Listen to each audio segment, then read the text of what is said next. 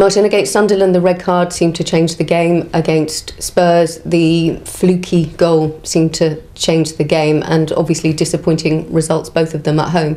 What are your thoughts on that? I feel if you score goals, there's no problem, because you can make a mistake even as a goalkeeper. But if you don't score, and we didn't score since Barrows was probably injured, and he was injured in that same match against Sunderland. Before that, we were scoring goals for fun, and he was most of the time he was involved. You know, usually Southampton, Arsenal away, Norwich, West Bromwich. So, but of course, it's not only about one player. He is a player from midfield who sees a pass, who's creative, and we try to do something with other players like Berbatov and Giorgio against Chelsea. And then last 50 minutes we were good with Berbatov in that position, but we certainly missed Brian. But we've got the quality to come up with something, and everything changed in 2 weeks, because before that we were sort of surprised in the league. We scored a lot of goals.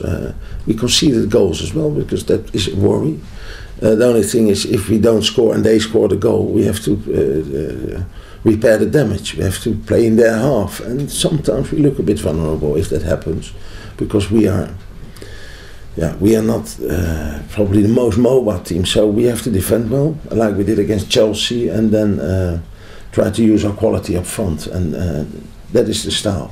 It's a good style, but unfortunately it's not always an ideal style. So we work on it. We try to build a fantastic team, and I thought last year after Christmas we played some wonderful football, and even this year, you know, at the start we played some good football.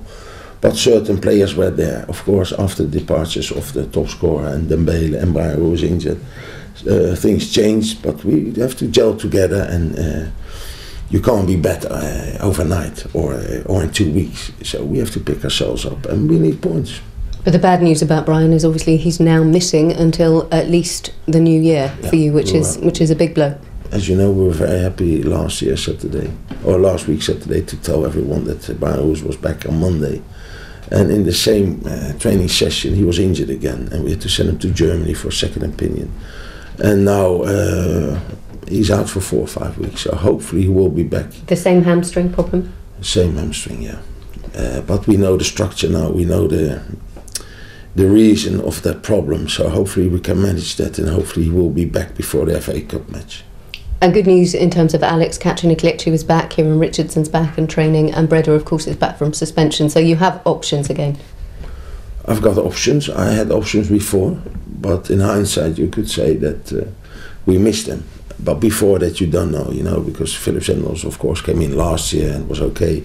Now you can only, in hindsight, you can make a conclusion that we missed Breda. But why shouldn't you miss him? You know, he's my captain.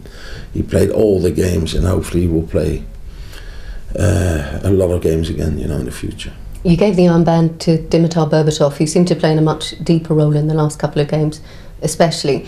Are you pleased with him as a leader, pleased with him as a captain? I said that his first match we lost against Stoke, then I said hopefully the players won't let you down, because, you know, it will be awful if you lose your matches as a captain, you know, because they're all proud. And we had a good result against Chelsea, 0-0, but there was only 1 point, so of course Breda comes back now.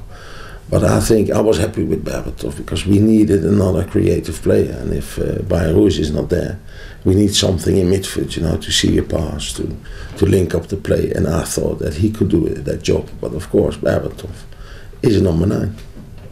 How important now is Mladen to the lineup, to the setup, and Hugo coming in, because obviously we've been without goals now for 3 games. Yeah, Mladen has to come up with the goods, and the same applies for Rodallega. If they score goals, I'm happy with them. And Mladen scored 4 goals. He had his chance against Stoke, difficult game away from home.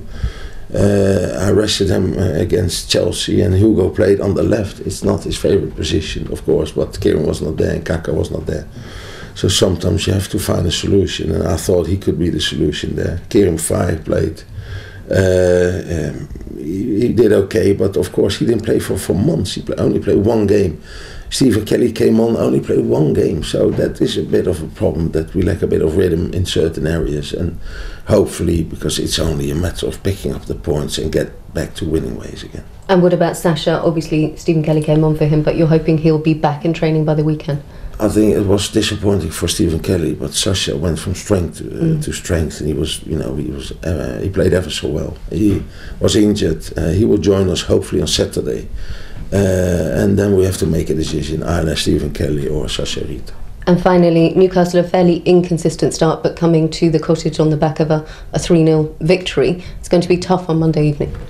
We know their strength. We scored 5 goals in the second half last year, but that was they missed a few players. They went to the African Nations Cup. Cisse, he scored goals for fun last year. Now he plays more off the right, from the right. And then Baba, of course, is a goal scorer. So that is something we have to keep an eye on. We wish you luck. Okay, thank you.